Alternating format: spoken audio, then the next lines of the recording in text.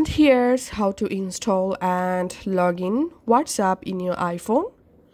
In your iPhone, open the App Store. And in your App Store, search for WhatsApp.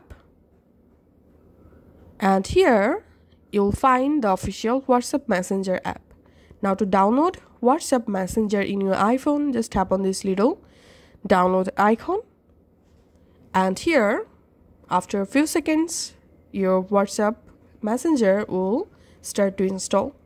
It may take some time to install the WhatsApp. It depends on your internet speed.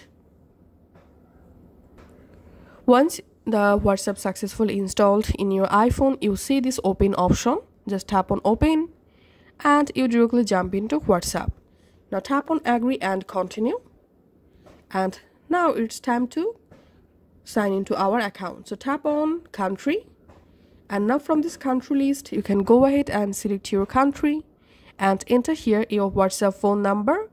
And after that, you will get a verification code to your number. Just verify your number and then you will be able to easily use WhatsApp app from your iPhone. Thanks for watching.